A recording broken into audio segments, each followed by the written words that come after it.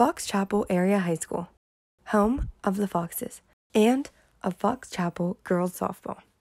Each year, about 1 to 2 dozen hopefuls make the roster, landing on the varsity or junior varsity squad, and at times, even both, usually playing a different position for each. However, before regular games and the road to playoffs begin, there comes a time that players far and wide may love, and also may occasionally grow tired of. But, ultimately, at the very least, one which they will always come to accept: the preseason.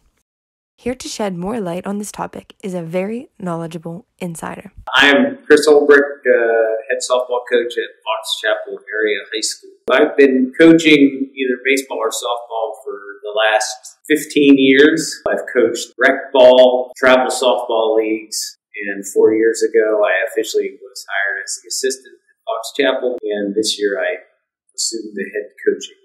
So the preseason starts in the summer with just some practices to keep the girls together. Once school's back in session, we'll practice. Usually September, October is nice weather.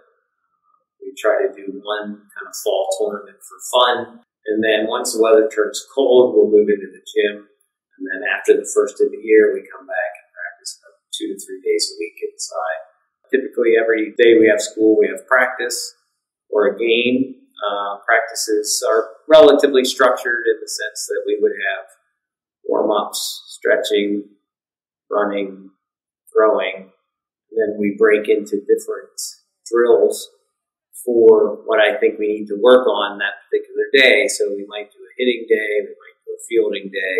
We try to get our pitchers to practice and work so they are loose. I have 2 assistant coaches with me, Jim Muir and Bob Lining. So they help a lot with running practices, suggest lineup changes and things like that. So it's another 2 sets of eyes to help me watch everything. Because we have 23 girls on a team, it's hard to keep your eye on everything. So they pick up different things, different skills. They have different abilities or different strengths to pick up hitting, pitching, things like that. So we work together very well as a team. I want to win, that's fun, but that's not the most important thing. So it's nice to see it come together on the field. I'm partial. I think it's the best sport you can play. I think that it's special because almost any body type and athletic ability can play softball. There's usually a position for them if they want to work at it, and a lot of mental approach to the game. Those who succeed at it and embrace it do very well.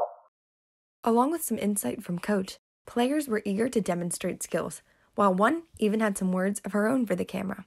My name is Mackenzie Borkovich, and I am a sophomore at Fox Chapel Area High School. This is my 2nd year on the high school softball team, and I play pitcher and shortstop. Some people might be surprised how much time actually goes into being on the softball team, because whenever we play far away, some of our games are about an hour away, like Butler, so we don't get home till late, and then we have to shower, eat, and do our homework, and then start all over the next day.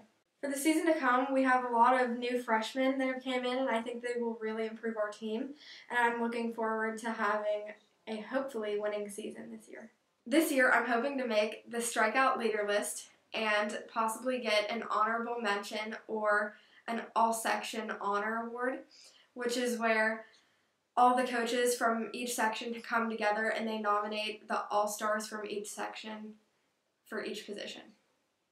I think that I'm really going to enjoy this season this year because we have a lot of fun people on our team, and all of our coaches are really encouraging and they help us build our confidence, which I think will help us have a winning season this year.